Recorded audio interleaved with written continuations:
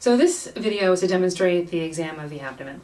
So positioning of the patient is actually quite important for the abdominal exam. You want to make sure that the patient's laying as flat as they can possibly tolerate. Completely flat is the optimal position. Also, you want to make sure that their legs are also extended and resting on a surface. So I'm going to ask you to lay back for me. And I'm going to bring out the footrest if the exam table has one. If I leave the patient's legs dangling, this is number one, uncomfortable for the patient. But number two, it actually tenses the muscles in the abdomen and makes the exam more difficult. So just like any other exam that we do, we want to make sure that we do a full inspection of the abdomen as a first part of the exam. So we also need to make sure that we have appropriate exposure of the abdomen. So what I'm going to ask you to do is if you could raise your gown up for me. You want to make sure that the gown is raised at least to the base of the rib cage, so that I can see the entire bottom of the rib cage. As far as lowering the patient's shorts or pants or whatever it is they happen to be wearing, you want to make sure that it is lowered down almost to the level of the pubic symphysis so that I have view of the entire abdomen. The biggest mistake that we see students do is not lowering the patient's shorts or waistband low enough, and what they're looking at is really just the upper quadrants of the abdomen and not the whole thing. So for inspection, you want to make sure, again, what's the shape of the abdomen? Is it scaphoid? Is it protuberant? Is it flat? Are there any scars from previous surgeries or accidents before? Is there any asymmetries? Lesions on the skin? So this is what we're looking for in full inspection of the abdomen. If you find any marks or lesions, you can question the patient about those.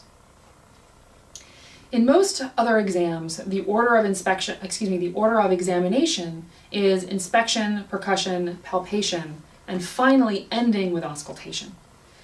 And that's true for examination of just about everywhere on the body, except for the abdomen. For the abdominal exam, we need to do our auscultation first before we do any of our percussion or palpation. The reason for this is that actually doing the process of the palpation can actually alter the bowel sounds. So you want to make sure that you do this examination first.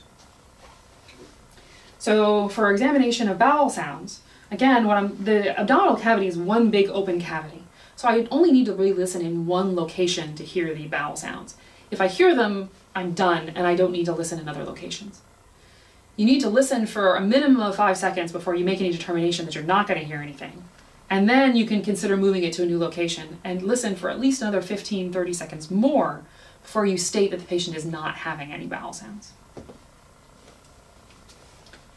So again, you just want the patient relaxed and quiet and listen for the bowel sounds.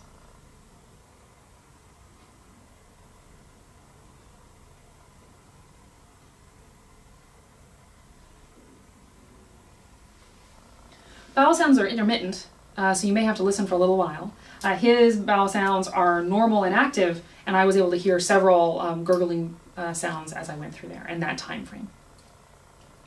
Next, when we have the patient here, we listen for abdominal bruits. So again, the normal finding for abdominal bruits is to hear nothing. So again, you want to make sure you're listening in the correct location so that you know you're hearing the correct nothing.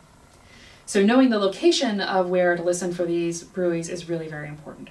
So there are 5 main arteries that we're going to listen to. So there's the abdominal aorta, which is in the midline of the abdomen. And typically we're going to be listening for that bruit up near the top part of that aorta, so in the epigastric area, near the xiphoid process. Next, we want to listen for renal bruits. The renal arteries are just on either side of that, but again, superior in the abdomen. So just on either side of the midline in the epigastric area.